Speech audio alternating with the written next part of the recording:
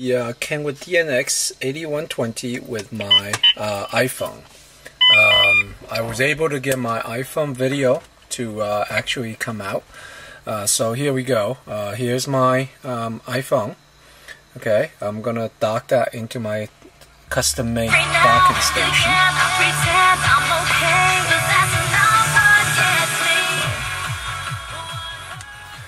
Okay. So while my unit is booting up, as you can see, it says that this accessory is not made to work with iPhone, but it will show you after that message goes away. It says that the accessory is attached. Okay, it's like a little iPod icon. All right, so here's a tuner. So what I'm going to do is I'm going to go into my iPod. Oops, sorry. Okay, so it says reading, as you can see. I'm gonna go into video, go into movie.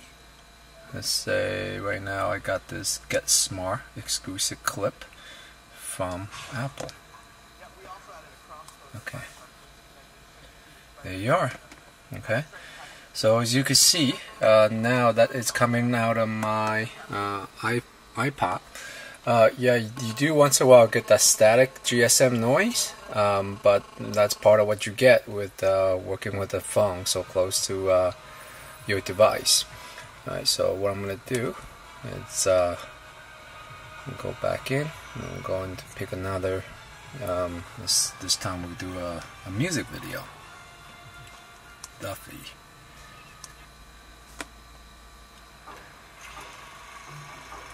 Again.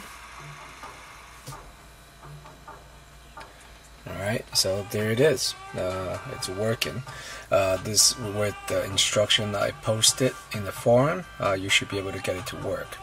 The only trick is that if you kick the iPhone out of the screen, the iPod accessory attached screen, the video will go away.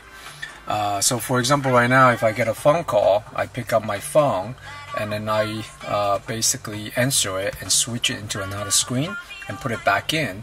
It may or may not come back, the video. You just have to make sure it comes back into that screen. So for example, right now I'm going to go in here. Let me stop this. Let me actually just stop this first. Go back to, let's say, go back to my tuner again. Okay. Alright, so I'm going to do something here on my phone. Let's say I'm putting into a web browser. Alright, so you see my web browser is kicking in. Then I'm going to go back to the source again.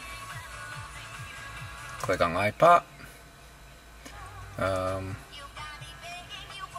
As you can see, the video won't come back.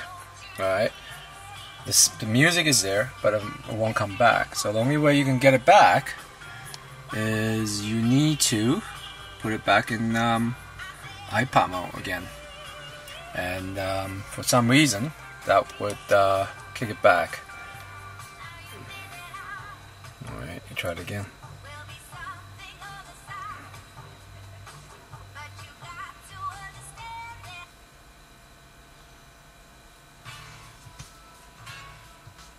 There it is. That video just came back. Alright, so make sure your iPhone come back to the screen if you want to get the video to work consistently. Alright, well, good luck, guys.